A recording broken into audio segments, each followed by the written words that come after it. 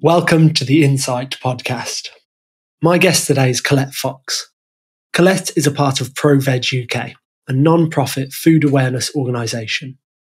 She leads their School Plates programme, working directly with schools and local authorities all over the UK to support them to make small changes that make a big difference to children's health, the planet, and save money, all at the same time. We chat about how our food choices can affect the world's most urgent problems, climate change and health, the role school meals play in fighting climate change and improving children's health, the current state of school meals, addressing people's concerns around getting enough nutrients and protein, how to encourage children to eat more fibre-filled, planet-friendly foods, and much more. Enjoy the episode.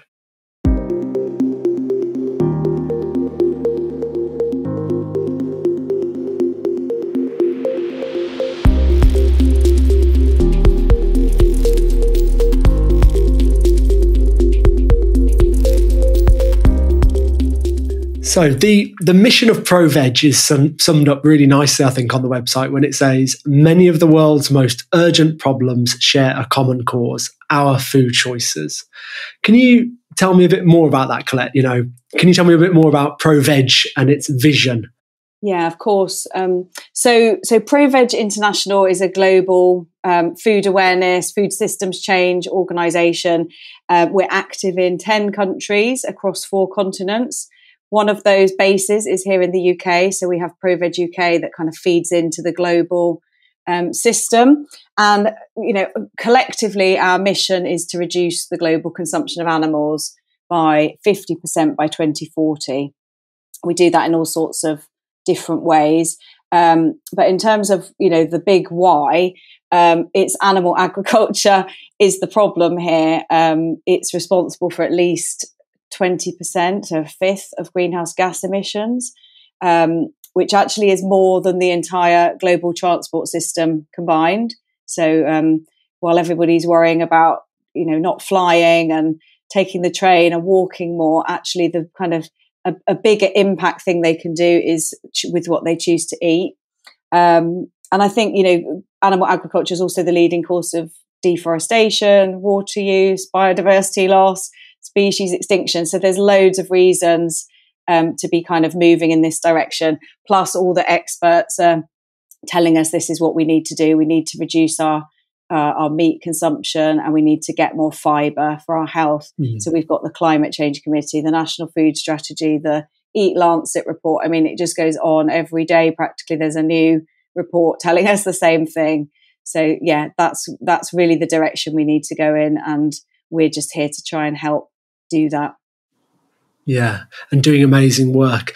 And for those 2 reasons, the health of us physically and mentally, our health, our children's health, but also the health of the planet. These are the reasons why it's so important that we're eating more of these fantastic plant-based ingredients and reducing or even eliminating our consumption of animal products. And so, of course, schools play a massive role in that, don't they? Mm-hmm. Thousands of children are eating in schools every day. And you lead the School Plates programme, don't you? So can you tell me then a bit more about that programme? What are its aims and what do you do with schools? Yeah, sure. So I mentioned the kind of global mission, and each country takes on its own way that it's going to tackle that. So in the UK, we completely focus on school food. We think that is where we're going to change behaviours and the future behaviours of the population. So School Plates is the name of the programme that we run. And essentially the aims are to make school food both healthier for children's health and for planetary health. So more sustainable food. What we're also finding, which is a kind of third bonus point, if you like, is that it saves money as well. So that's not the reason we do it, but it's a lot of the feedback we get. And essentially we support caterers. So that's our target audience, if you like, the school caterers, because they are looked up to by children. They put the food out every day. They're very influential. If we can get them on board and get them embracing, plant-based food, having a bit less meat and the reasons behind it, and not just being asked to do something extra on top of all the things they already have to do. They can be great ambassadors for children at lunchtime and, be positive about the food. Hopefully it's things they've tried themselves, and they can kind of, inspire the kids to want to have that food as well. And I guess the program itself, we're a not-for-profit organisation. We're donor funded. So all of our services are free. We want it to always remain that way. So, everybody is welcome to access our help. But we do a few key things. So we do kind of menu consultancy, if you like. We get schools and councils to send us in their menus, and we just do a review against our program action. So we're looking at, what are they doing on the menus? Where are dishes positioned? How are they described? So it's all these kind of little tweaks that nudge children to pick the kind of preferable dish, if you like. But we also create recipes. So we have a recipe resource, which is free and can be downloaded on our website, and everything has been done with those. They all meet the nutrition standards for schools. They're costed, so we know they're cheap. They have all the nutrition information. They're well balanced, and we've got a carbon rating for everything too. So we know it's all good for the planet as well as good for health. And then I guess from the recipes came the request for training, how to make the recipes. So again, we're just responding all the time to what the need is. So we run in-person workshops where we have a plant-based chef, Lisa, who goes out. The two of us go. We travel around, often in the school holidays, and we train the catering teams of those councils that we're working with. And we kind of infuse them. We bring them up to speed on the facts. And we get them cooking the dishes, and then we sit down and we have lunch and eat it and say what we think about it all. And it's really nice experience. And then we've also created a sort of online version for individual schools, because again, we can't get out to every school in the UK, but they can come to us and we kind of do a bite-sized version of the training. Yeah. So we're working with, I think the latest numbers are about 40 major catering partners, about nearly 20% of local authorities in England. And that's over 5,000 schools and over 800,000 children. And we've so far swapped over 8 million meals from being meat-based to either meat-free or plant-based. So yeah, that's school plates in a nutshell. Yeah, and having a real impact, and all those different approaches that you're taking.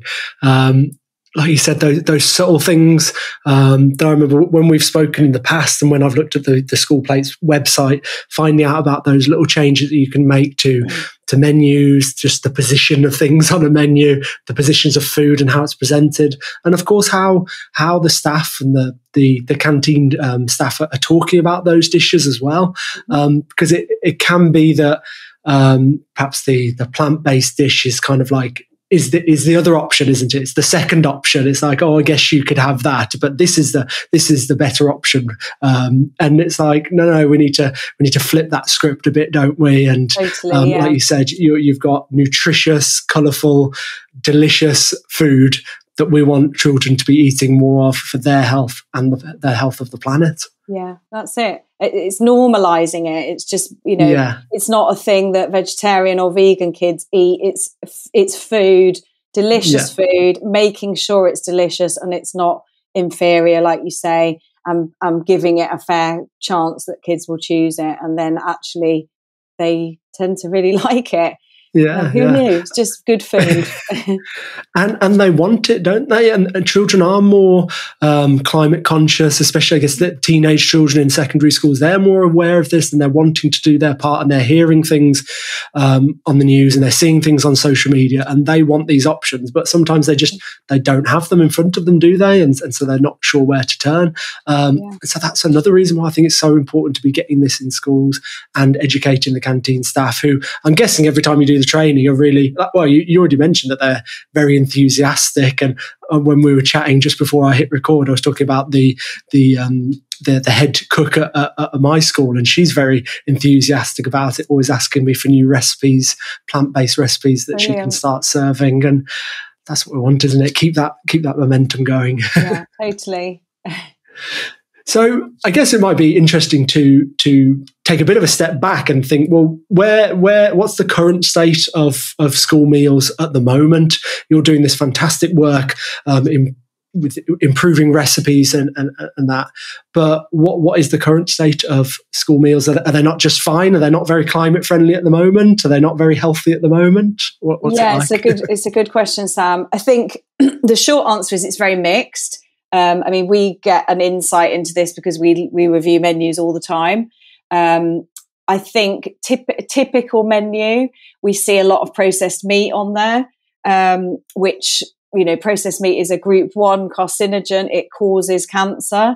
If we were designing school menus now, would we put a group 1 carcinogen food that we're feeding our children? I would argue that's not a good idea. We've got the cost of living crisis. So again, some of the kind of quality of ingredients is slipping, and, maybe where caterers have kind of phased out or got better quality meat, that's just not possible. I speak to people all the time and they're like, we absolutely can't put certain things on, they can't put red meat on. It's just too expensive. I think, so that's kind of one thing we see, most menus have a vegetarian option. As you said, it's usually underneath the meat or the fish option. And we know from research, humans choose the top dish more than they choose the second dish. So we obviously play around with that. But just in terms of those vegetarian options, they're very cheesy. Everything is about cheese. Typically, it's pizza, it's pasta with cheese, it's a cheesy pastry, something or other, which, sounds delicious if you like cheese, but it's not really that well thought out. And we can do better, and we don't need to just have cheese all the time. So again, we're trying to get in, whole food, plant-based ingredients, pulses, lentils, chickpeas, tofu if we're going really wild. But we've got councils that they serve tofu and jackfruit and all sorts of things, and the kids love it. So there's a lot that can be done, but we've also got schools that are doing fantastic things. I mean, we've got loads of examples of those, and they're just outstanding. So we want to shout about those ones in terms of what's possible.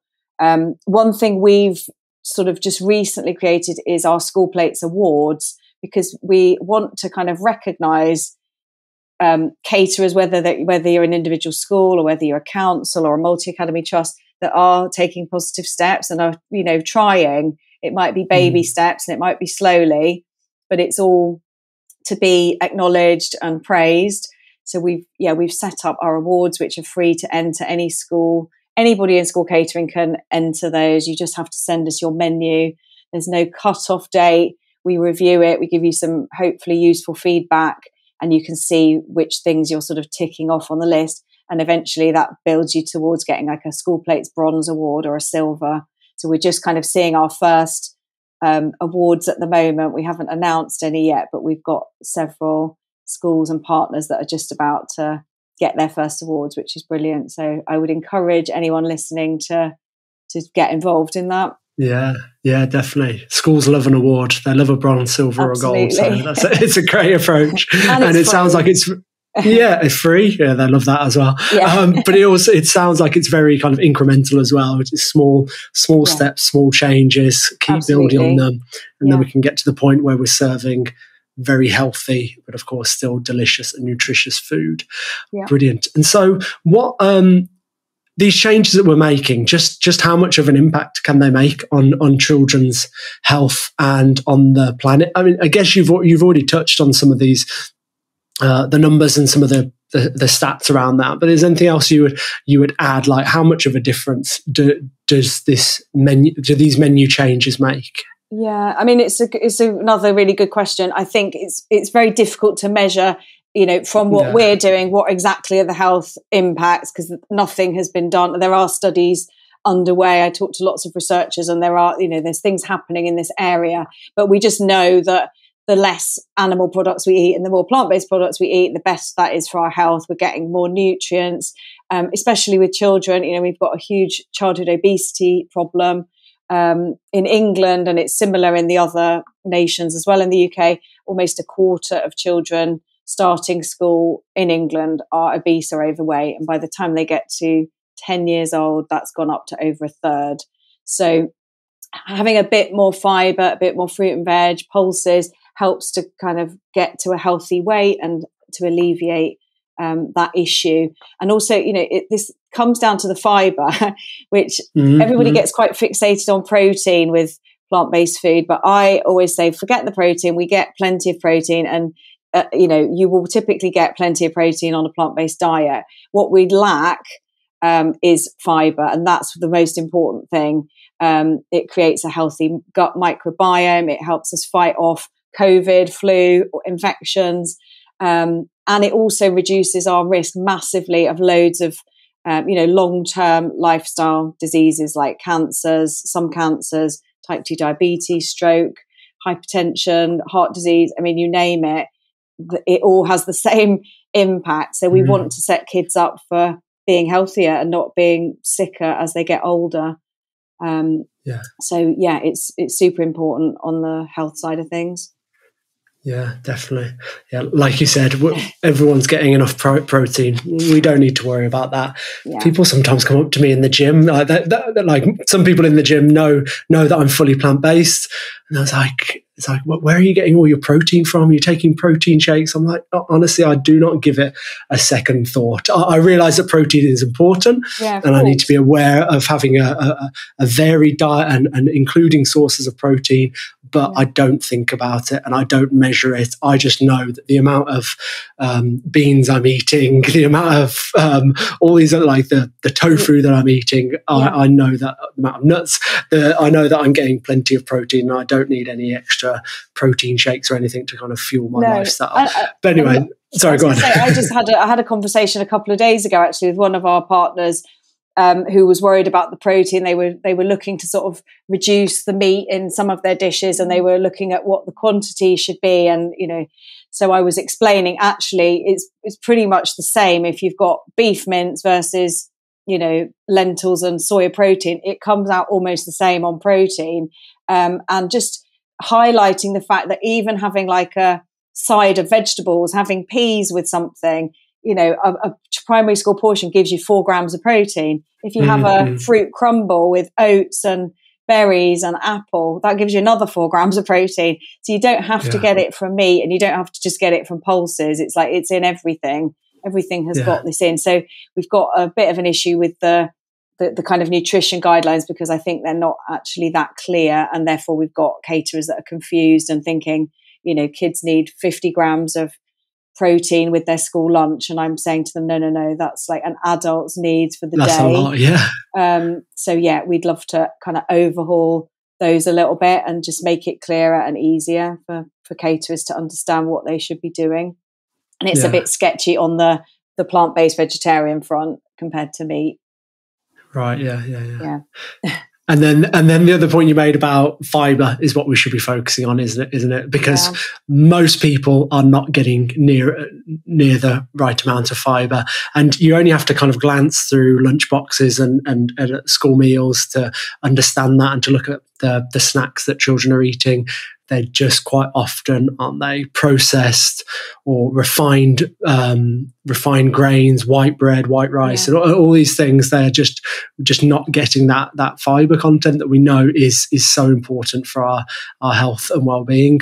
And so this is it just makes it so easy to get that amount of fibre, isn't it? If you start adding more plants to your diet and making some simple swaps to include more of these plant-based ingredients, you just very quickly see your fibre intake rise. You see yourself getting that whole variety of plants that we know is so important for our gut microbiome. We should aim for 30, I think, plants a week, isn't it? And you just hit it so quickly without even thinking about it.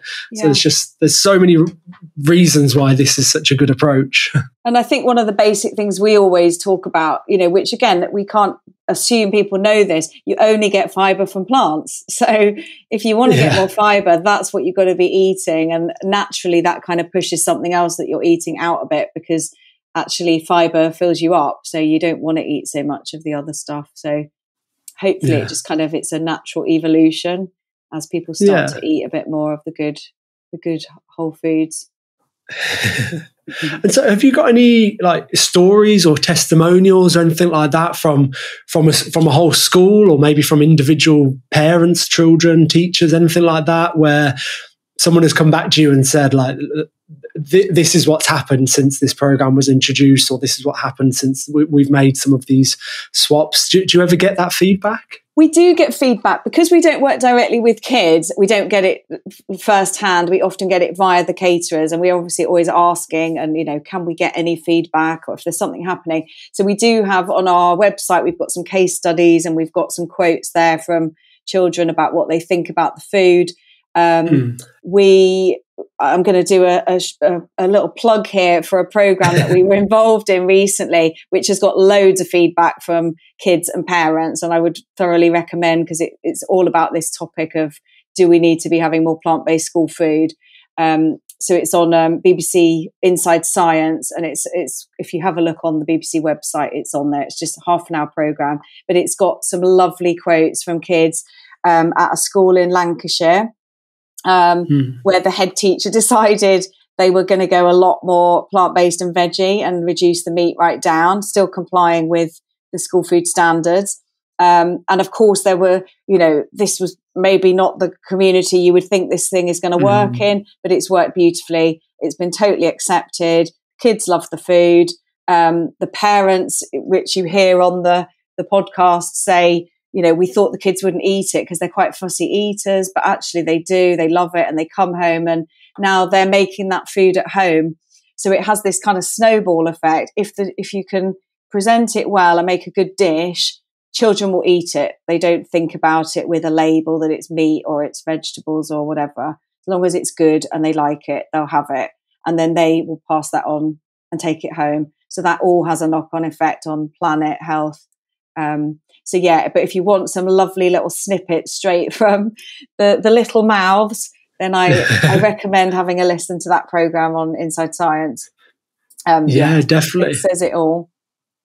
Great, yeah. And I can put a link to that in the show notes. So if you're listening, you can just click on this episode and you'll be able to find that and tune in. And I'm looking forward to tuning into that as well. Great. And it's just interesting because I think we have these assumptions, don't we, about children that no, my child won't eat that. Like, I know they wouldn't eat that, they wouldn't like that. And actually, like, are we restricting them there? And are we not actually giving them the chance to try new food and experiment and see? And like you said, often they do love it, and they love the colour, and they love the fact that it's new. And maybe sometimes, they don't like it right away, but then, you serve it again and again and again. And then eventually, even adults, we don't necessarily want to try a food that we've only seen for the first time, but you keep at it, don't you? And then you find that you really like it. So I think we just need to give children more of a chance, don't we? Yeah, totally. I think, it's certainly much easier if you're trying to get kids to eat plant-based food where they're not used to it, to try them with familiar foods. If they like lasagna, for example, if they like curry or noodles or whatever it is, do a version really similar, but switch it a little bit to put some more plant-based ingredients. That works. If you present something that's completely alien, of course, they're going to think this is the wrong shape, it's the wrong color. That's what kids are like often. But the tasting thing, keep trying it, is really important. Yeah. And that's where it works really well. So we've got partners who have tasting sessions after lunch, not every day, but they'll bring out the new dishes that they're planning to put on their next menus. And then kids have a little teaspoon and they put a sticker on to vote on their favorite one. So then the one that's most popular is the one that goes on the menu. So you've immediately got that acceptance of children. They've tried it before. They voted for it. They put it there. So you better eat it now because you said you liked it. And it just works. And I just think the more you can do around getting kids used to touching, tasting, smelling, trying, there's all different varieties of tomatoes, apples, courgettes, whatever it is. If there's one you don't like, there might be another one. So you've just got to try it. And we don't often have a great selection of these things in the supermarket. But I also just wanted to mention another organisation, if I can, which I'm a huge fan of. And if you probably know of them, Sam, Taste Ed. So their website is tasteeducation.com. And again, in terms of just educating children about these things, they have a load of materials that you can download for free to do as lessons in schools, and just lots of lessons that they've already prepared around certain fruits and vegetables. And it's all about using and engaging kids' senses. So it's almost like you touch it and you describe what it feels like, and does it feel lumpy or smooth, or what does it smell like? And the final stage, once you've been through all of the senses, is if you now want to try some, if you want to taste it, you can, but you don't have to. So but by that point, they're kind of really intrigued and they want to give it a go. So I think on an individual ingredient level, it's just the most awesome program. And then on a school food level, you need to do the same thing. You need to get kids just trying the food. Yeah. But yeah, that's really interesting. No, I haven't heard of them, but I'm definitely going to check them out. Yeah, but it's such a good point. Yeah. Just letting children explore those foods, try them if they want to, I guess from a young age as well. I think I remember being in primary, one of my earliest memories is primary school. I think we did the ancient Romans and our teacher gave us like foods to try. And I think I can remember trying olives and trying hummus and just not liking them at all and just thinking, no, I don't like these. But, now, like I absolutely love olives and I probably eat hummus every single day. But back when I tried it when I was 7 years old, I couldn't stand it. Then I think the point you made about the familiar foods and you're just making the swaps, but it's a familiar food like lasagna, like other pasta dishes and sauces, whatever it is, curries. And that's it, isn't it? And I think that's somewhere where adults as well can not fail, that might not be the wrong word, but can kind of encounter some resistance when they want to make some changes, but then they think, I've got to make all these fancy new recipes now and I've got to make this tofu stir-fry dish and I don't know, all these other things that you see on social media that look amazing. And I try and share the message, no, just think about what you normally cook and just swap something out. Get some more extra lentils in there, extra chickpeas, whatever it is, extra vegetables, broccoli, whatever it is. And you just find, it tastes the same, the texture is similar, and but it's much healthier. It's much better for you, much better for the planet. And for adults, you can almost make a list of ingredients and you just go through it. And what do you like on that list? You don't have to eat the things you don't like because you should, or because it's got this nutrient. If you don't like it, you're not going to enjoy it and you won't eat it again. So you're better off to start out with a list, even if it's short, of things you do like is hummus, hummus is fairly acceptable. Is broccoli okay? Well, let's try broccoli. And then maybe from broccoli, you can move on to spinach it's just taking those small steps. And it's the same with children. That's exactly what we try and do. Just do it bit by bit. Yeah, definitely.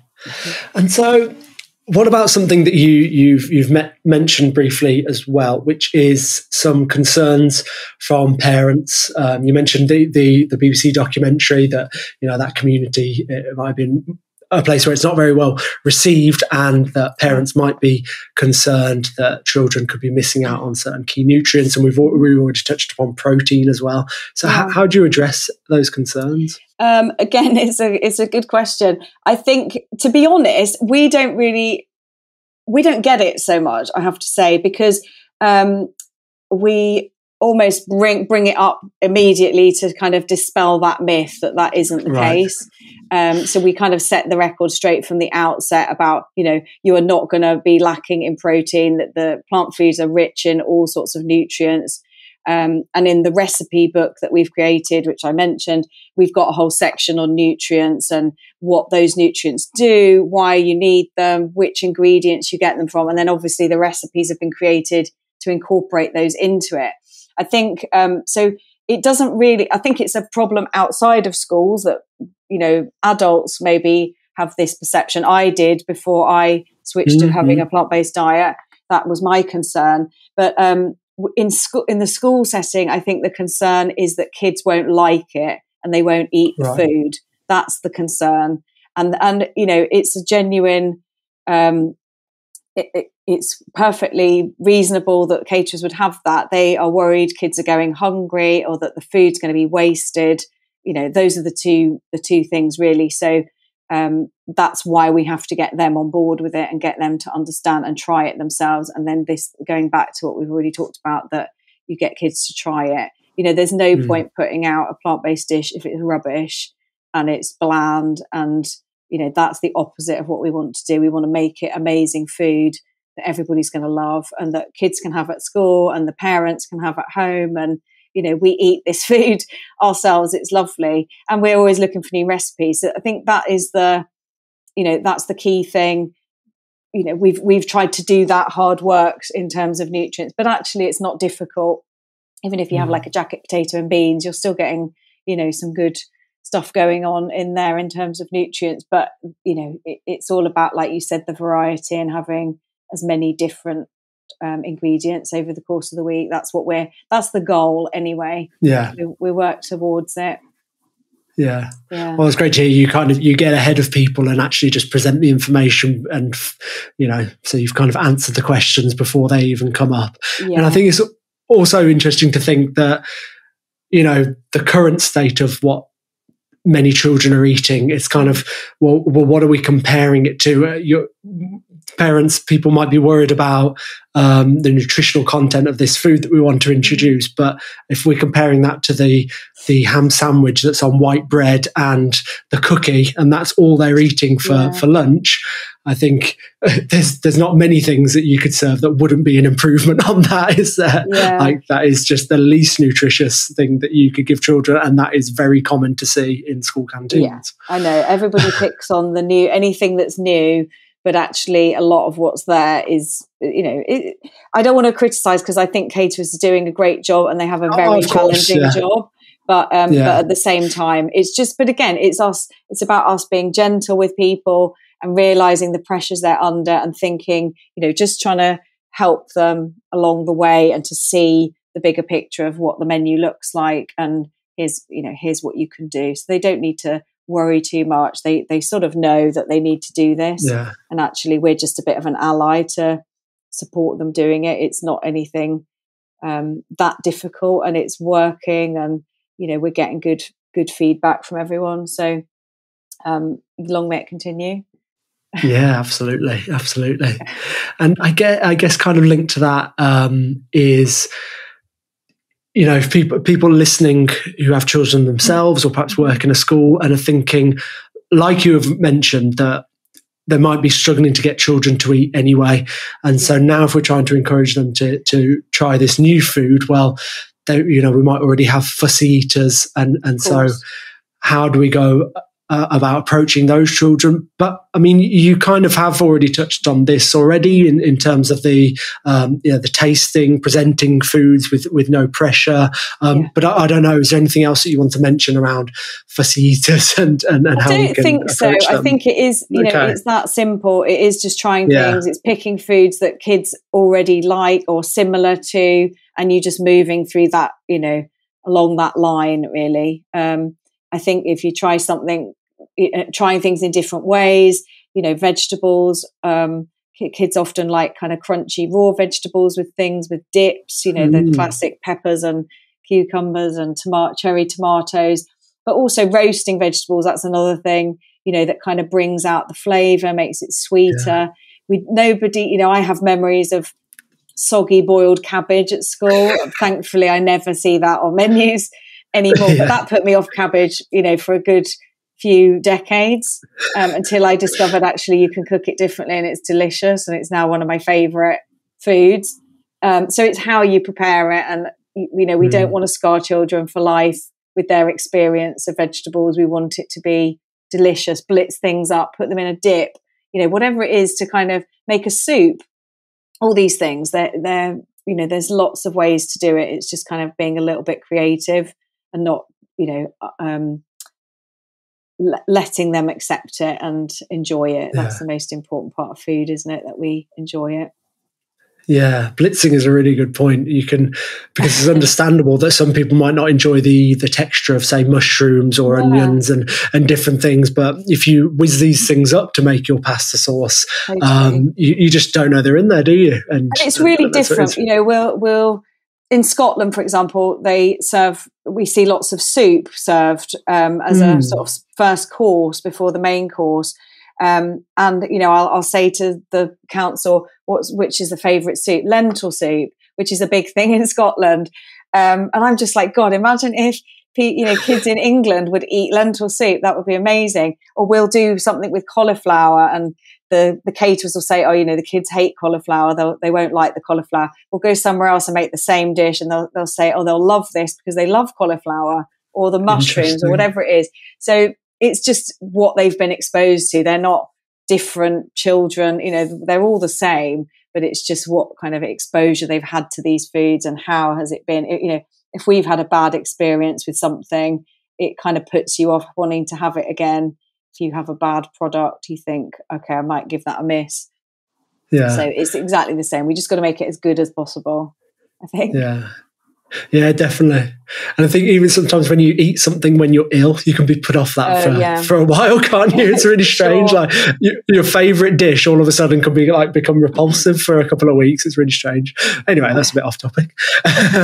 You also mentioned about roasting vegetables, and that just makes me think that is what I love to do. My favourite thing to cook at the moment is a roasted sweet potato and cauliflower and lentil curry, but roasting the sweet potato and cauliflower and then cooking your curry on the side and then adding those two roasted vegetables. Delicious. It's so nice and so sweet, like you said. And you don't have to think about it. You just chop it all up and chuck it in the oven, and away you go. It's exactly low input.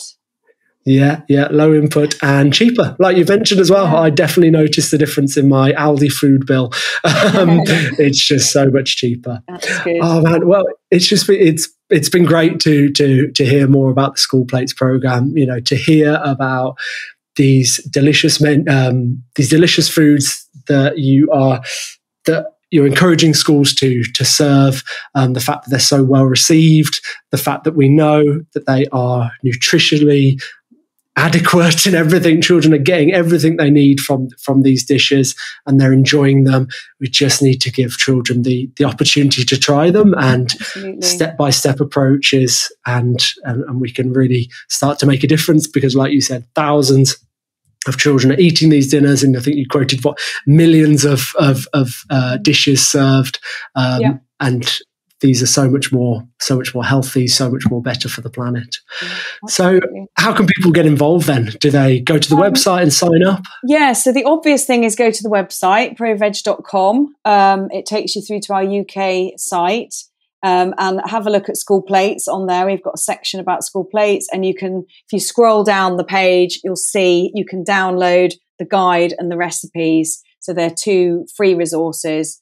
The guide just explains the program, and if you're a school, the facts behind what it's all about and how to do it. And the recipes, as it suggests, are the recipes we've created. So they're aimed at primary schools. And it's all the work's kind of done for you there. Also our awards handbook, which again, I mentioned the awards scheme. That's on a separate bit, but it's still within School Plates, but you can download that and have a look, and have a look at your menu, see how you think it measures up, and feel free to send those in to us. I think also we've got our online webinars, which are for schools or anyone who wants to just know a bit more. So that's a lovely, just a 1 hour session. You don't have to speak. You don't have to be seen. You can just sit there in silence and listen to us gibber on. I talk a little bit about some of the facts, but very briefly, and then our lovely chef Lisa cooks up some of the recipes, usually about 4 or 5 recipes each time. And we've got a blog on our website. So again, proveg.com, there's a blog about the workshop. So it's got all the dates of them, all the links to sign up on Zoom. So I would suggest that. And again, if anyone's got any questions, do drop me an email. It's schools with an S at proveg.com, and we'll pick that up and come back to you. Yeah, amazing. And this is all free, right? Isn't it? These resources and signing up. Yeah, it's all free. Come on, listeners, also, if make it anybody wants happen. to donate, that's great too. Yeah, of course. We need money to keep doing this, and we want to expand and be able to tackle it all much more quickly than we're doing. But yeah, we have to just go at the speed and the resource that we have. So that's what we're doing for now. Yeah. but you're definitely all making a difference. And schools, they want to show that they are being more climate aware and eco-friendly. And I think this is just it can be such a quick win, can't it? That actually has so many wins involved in it, not just the saving the money, not just making your organisation, your school more eco-friendly, but actually just so much more goes along with that as well, doesn't it? And the fact that it's all for free, it's just brilliant. Yep. Brilliant. Give it a go. Definitely. Right. Well, Colette, I can't let you go until I've asked you the final 3 questions that I like to ask every single guest. Okay. And the first question is, what's that one lesson that you wish you had been taught when you were younger? I've got 2, if I'm allowed to. So I've got, of course, I think the first one, the obvious one that I'm going to say is learning about the true cost of our food and where it comes from. It's something that I didn't learn at school, and I've only learned it much later in life, really. And children soak up this information. So I think that would be something I would definitely want to see. And I think the other thing, not to do with food, is about focusing on the thing that you're naturally good at doing. And just excelling at something, and whatever your natural skill tendencies are.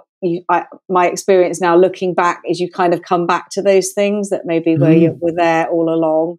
That would be that's what I would like to see. Yeah, love both of them.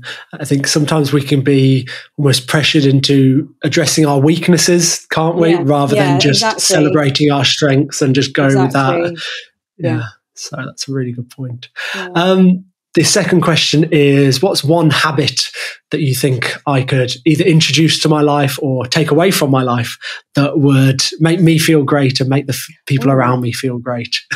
Oh, gosh. Maybe it's a habit that you've got, a daily habit that really helps you. Yeah, well, I think, for me, my good daily habit is walking dogs. That is the thing that brings joy to my life every day and gets me out, whether it's raining or... So if you haven't got a dog, get a dog for sure. Get a rescue though. Yeah, of course. That would be I live in an apartment. I would absolutely love a dog, but unfortunately, I can't in the apartment I live. One day, exactly for sure. My dad's got a cockapoo that I absolutely adore. I just love going to see him. Yeah, gorgeous, and just the friendliest, most cuddly little dog you've ever met. She's amazing. Gorgeous. And the last question is, might be a bit of a thinker again, but it's, if you could give everyone in the world one book to read, what would that one book be? Okay. And the one book that I have given a lot of people to read after I read it myself, and I bought lots of copies, is How Not to Die by Dr. Michael Greger. You probably know it. Michael Greger is a guru of nutrition and one of my heroes, and was instrumental in me completely changing my life and everything I do. I'm working for ProVeg and changing my lifestyle and diet. And his book is all about the kind of main causes, the top causes, of death basically in America. And here's what you can do to avoid that. So it sounds a bit sinister. It's actually a really positive, enlightening read that's totally based on evidence. Yeah. So I thoroughly recommend that. Yeah, that's a great one. And I've got the offshoot of that, the How Not to Diet book. Yes. Which is related. I think I've got that one too. Oh, really great. How Not to Die would be my favourite. Okay, fair enough. Well, thank you again, Colette. I think we've mentioned... Yeah, no problem. Thank you for your time. We've mentioned, I guess, the website and ways that people can get involved. People can find you as well, can't they, on social media? If there's any other links or social media handles that you want to mention, then please go ahead. Sure. I mean, our website that we're on, ProVeg, is on pretty much every social media. So you'll find us, follow us, stay up to date. If anybody wants to connect with me personally, the best place to do it is on LinkedIn, Colette Fox, and you'll see that I'm at ProVeg. That's my most active one. The others I neglect, so don't waste your time. Fair enough. Right. Well, thank you again, and I'm really looking forward to putting this conversation out there, and looking forward to staying in touch as well. Yeah, brilliant. Thank you, Sam.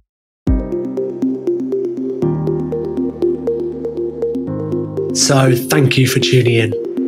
I hope you found my conversation with Colette Fox insightful. Do visit the ProVeg website to find out more about the School Plates programme. And if you did enjoy the episode, please share it with friends, family and colleagues who you think would find it interesting. You can also support the podcast by following and rating the show on whichever app you're listening on. Thank you again, and I look forward to bringing you another episode soon.